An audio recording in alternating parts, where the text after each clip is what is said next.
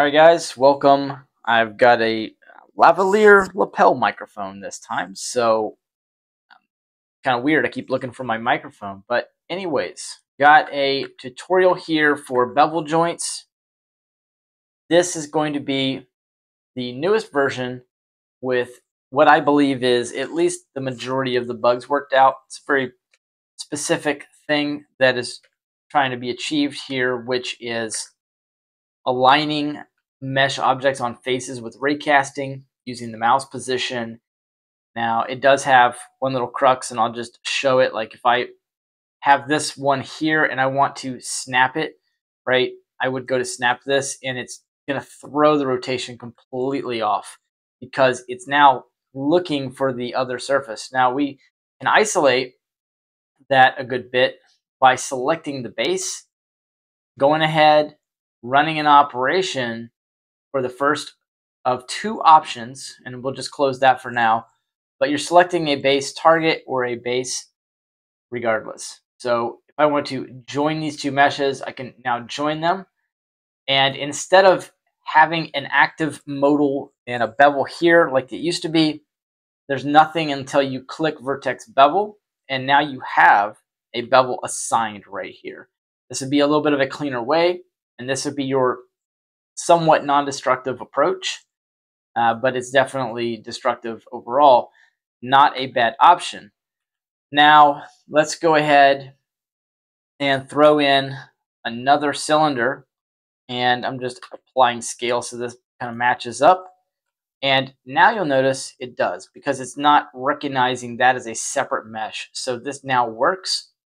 And that is a pretty simple but very powerful operation. You can perform that as many times as you like. And just so you know, there are far and few between on the limitations of what you can do and how you can join mesh and get bevels. It's very, very powerful. For the first option, you can just keep joining. And if I jump into edge mode, you'll see that edge is going to be selected for you via the Python code I've got in here. And then, of course, you can add a Vertex Bevel to that. And so now this kind of has two bevels on it. So you could just keep this clean and say, hey, look, I'm done with this bevel. And you can go ahead, and I will add in the future some more functionality so we don't stack a whole bunch of bevel modifiers. But I want to give you the option to kind of keep them around so you can change things if you want it to be a chamfer or whatever.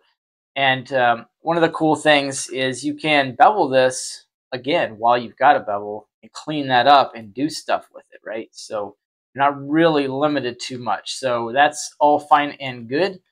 And one thing I did notice is that the shading is just a little weird sometimes. So the 4.0, I'm sorry, the 4.2 and up, where you have that option to add the specialized bevel, that's going to clean that up. You can also throw a weighted normal on. So if I wanted to go in and throw a weighted normal, I can do keep sharp, and let's just shade by angle. Not too bad. And I do have something on here. I think I've got cavity on. So yeah, we turn cavity off and it doesn't look as wonky. It looks normal. Now, for specialized bevels, and this is more experimental, but it works. So you have to add a V group in. So we're going to add a name, and we're going to say anything you want. It does not matter. And we're going to call this test group. Now, when you're pressing Y, this particular thing here is going to name the target for you. So if we pull that out and you press Y, it names it. Now you have to select the base. And if by chance you're switching and you want to do this to a different object, you have to switch the base because it's using the target and the base in the code. So cool beans here is that you can go ahead and add a bevel joint. And why would you want to add a specific different bevel? Well, this is so you can transfer normals real nice and clean. And the first operation does a job at that, but this one I think does a little bit better. So with the mesh kind of protruding, because it kind of needs that, you can press add bevel joint. And then we can bring this out. And for the life of me, I've been trying to get this particular bevel to not come with the normals flipped. And I even added a flip normals operator in here, and it still does it sometimes, so I added a button. So you can just flip this button right here and then bring it in. Now this is going to transfer the normal data via a modifier that's already set up. So you're going to get, of course, this set up with test group. It's all set up for you. The shading, hard normals is on. You may or may not need that, whatever.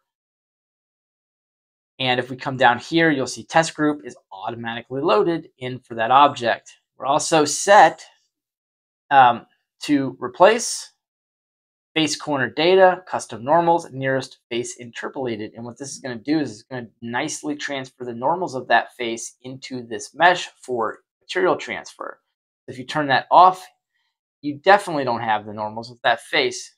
Turn it on, you've got the normals of that face. This will be very valuable as you go in and you want to have materials and make it make sense and look good. Now this will pop in every time you do that, so you don't have to keep clicking it. You want to check the face orientation. You can do that if you're using Blender 4.1 or lower. You have an auto smooth right here, and the blend normals here. I'm actually going to have to take that button out because I made it automatic inside of this button. So no big deal. Take that button out. We don't really need it anymore. And yeah, and you can show cavity, and that's it. It's not a complex add-on anymore. I know the 4.2 LTS there's like a lot of stuff going on, but I want to make the add-on just a little bit simpler for everybody to use. There is a basic join operation. So I think technically you could apply these and then select these and click join. And it does have the normals still because we did the thing. And it's got weighted normals. You can apply all that and shade smooth by angle again, because you kind of have to do that because it removes it to join it and then transfer those normals. But you see it's pretty clean all the way around, not too bad. And so there you go. This is effectively the add-on, and you can take any object you want with the first setup. So if I wanted to take the UV sphere, and I'm just going to snap it out here, and as you see, it snapped it in the correct direction, which is what I wanted. Apply the scale so I can keep it in here. I'll use the first operation, and this is still cube, so I don't have to change anything. I just have to have this object selected. Now, one thing to note, if you are joining this mesh, and I think we can do it here, you're joining this mesh and it ends up right on a line, that's going to be a little bit of an issue. So you may want to adjust that just a touch. It's going to affect the bevel where it cuts it, and then your bevel may be hidden between two loop cuts and you won't even have it. Yep. All right, so let's join that. That's cool. And you can see what happens inside. It removes all the non-manifold. It's a very, very good operation. And there was a conflict between NSolve and Box Cutter with this, but I didn't bother getting a hold of anybody there, so I just fixed my add-on according to what I saw the problems were from the people who picked up my add-on.